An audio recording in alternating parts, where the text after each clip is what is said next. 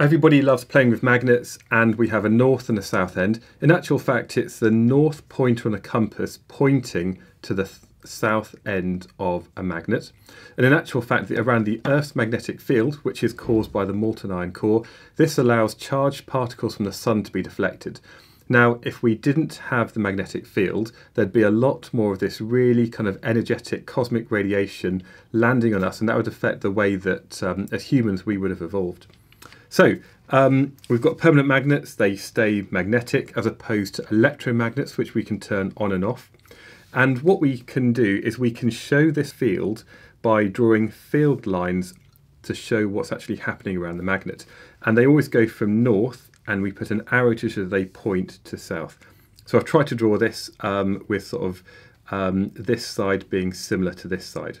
And when you've got the field lines closer together, that's where that magnet is strongest.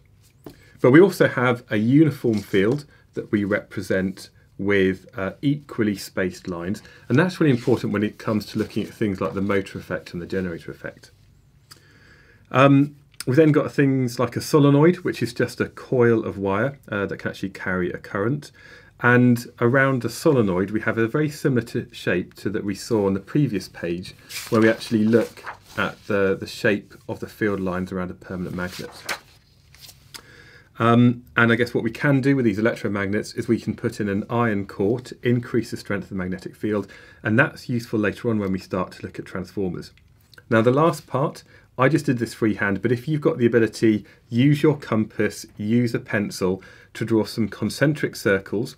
The ones around a wire get further apart, and this kind of cross shape shows that the current is moving away from you. And to work out the direction I put these arrows on, I use my right hand, I put my thumb pointing in the direction of the current into the paper, and that means we have these clockwise field lines. And around the Earth, what we have is again the same shape that we'd have around a bar magnet, but this time they're going from the south pole of the Earth up to the north pole, because what we have at the top of the world is the south pole of a magnet. That's actually at the north pole of the Earth.